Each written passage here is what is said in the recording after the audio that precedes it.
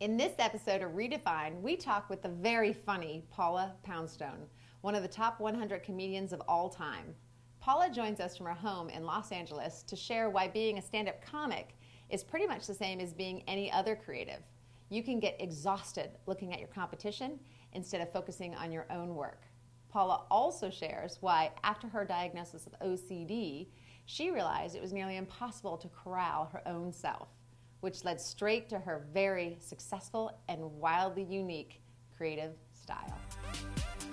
You're watching reDefine with Tamara Lackey, presented by Adorama TV. Thank you, Paula, for joining us today on reDefine. Well, thanks so much for having me.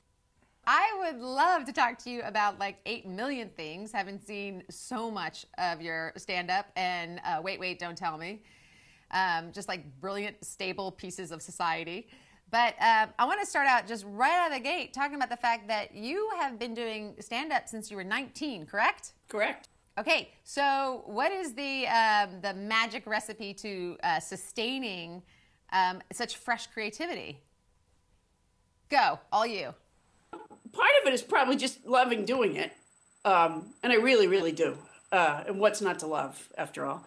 But the way I work is kind of very organic. I have jokes, and they're largely autobiographical in nature, and I happen to be a person who I try anyways to keep up with what's going on in the world. So there's a certain stream of that goes through. But the other thing is, my favorite part of the night is I talk to the audience. I do the time-honored, where are you from, what do you do for a living?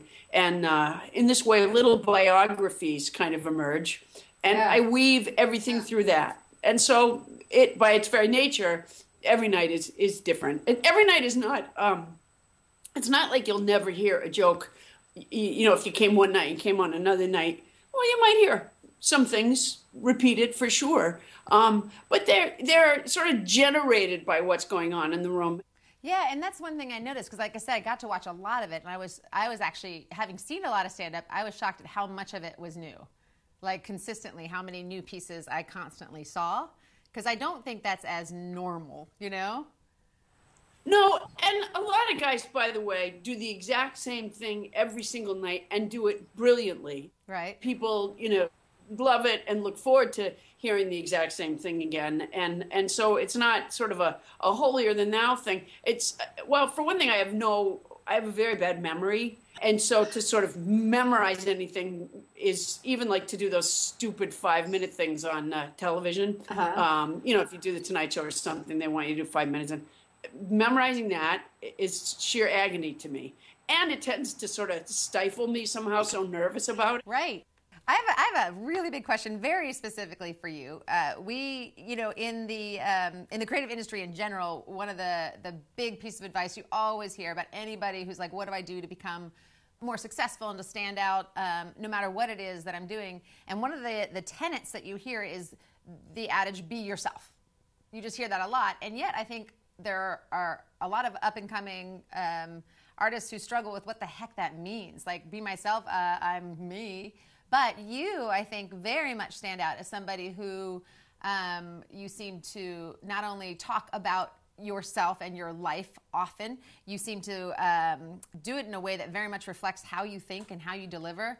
And actually the delivery style, the very kind of random, and I'm going to go here, I'm going to jump here, I'm jump here, it seems to be, have served you extraordinarily well. Is that something that you always knew how to be you, or did you have to learn that in some respects?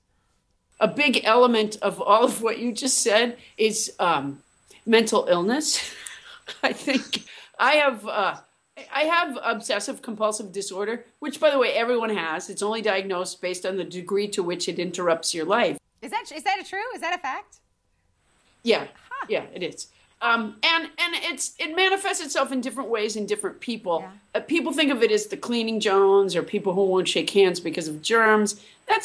That's one aspect, and someone may or may not have that part of it. For me, everything that gets said reminds me of something that I feel that I must say. And it can be something that I said that reminds me, or it can be something somebody else said that reminds me. And for the longest time, I didn't know what that was. And so I never shut up. But B, I thought it was just this really awful characteristic in me. And socially, by the way, it is. Nobody likes talking to me. But, or should I say listening? But in terms of stage, I think I finally, when I understood it a little bit, I think I finally just embraced it. And in fact, a big breakthrough was writing the book that I wrote, which is called "There's Nothing in This Book That I Meant to Say." Every chapter is a different historic figure.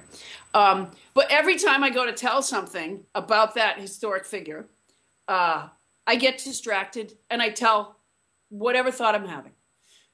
Usually autobiographical. It's usually something about me or something that it reminds me of. And so every chapter is, in fact, a authentic, albeit brief, biography of this historic figure.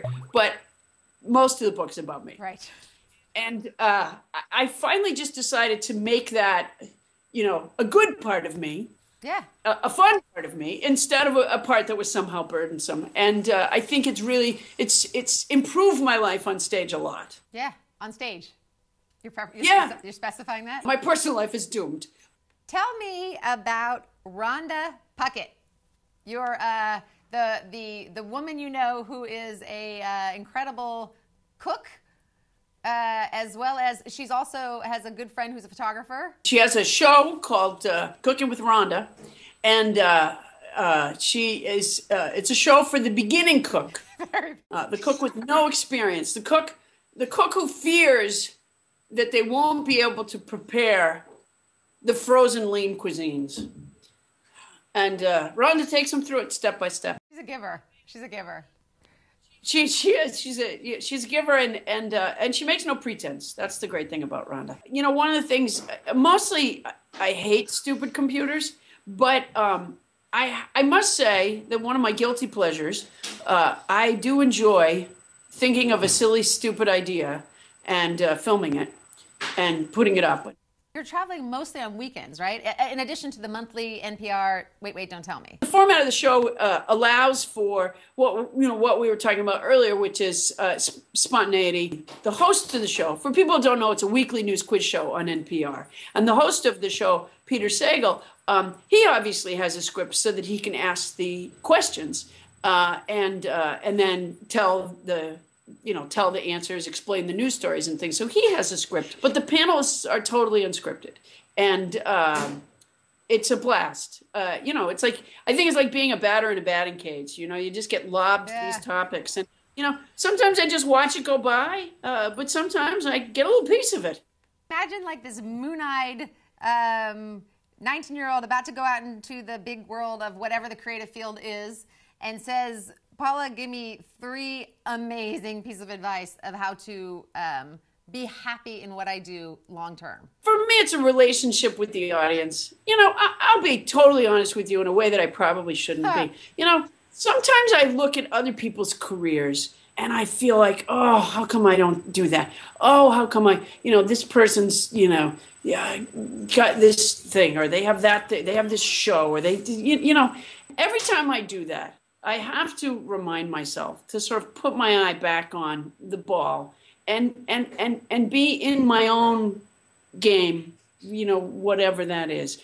I'm not responsible for what job I get hired doing, or for, I'm only responsible for the work that I do. You know what I mean? Making sure that the work that I do is as good as I can make it, and that, and that I'm in relationship with that audience, and they are my main focus.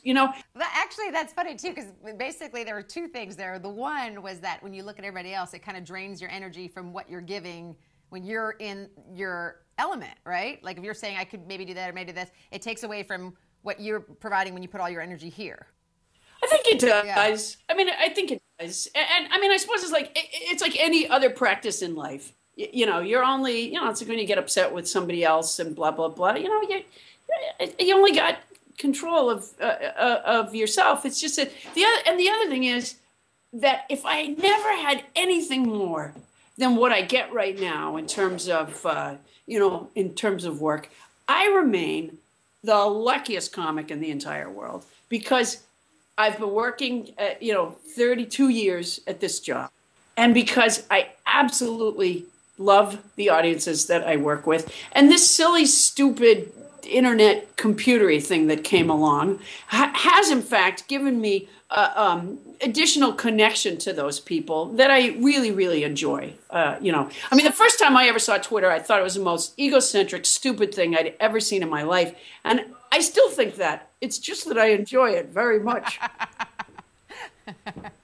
I do too. You said one of your children was locked out somewhere and you had to go rescue her. I do. She's pet sitting right now for a cat that won't let her in. Okay. Well, tell us. I know we can go to paulapoundstone.com. And PaulaPoundstone.com, yeah. And Twitter, you're Paula Poundstone. I am Paula Poundstone on Twitter. Yes. Yeah. I don't know who thought of that, but it's genius. And then Facebook or anything else? Any other ways that you'd want people to connect? I'm on Facebook. I do all that goofy stuff. It's amazing that one has time for anything else, actually. Thank you so much for making us laugh, Paula. Join us next time as we sit down with Doug Gordon, recently awarded the UN's Photography Leadership Council Award. While you're waiting for that, though, go ahead and just take your DSLR and strap it to your leg.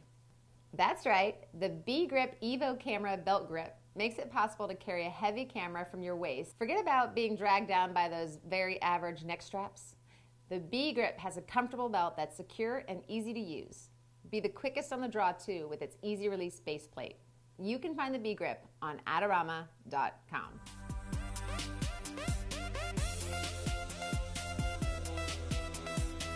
Special thanks to our sponsors Adorama, the photography people, and T1 Line, the voice and data solution experts.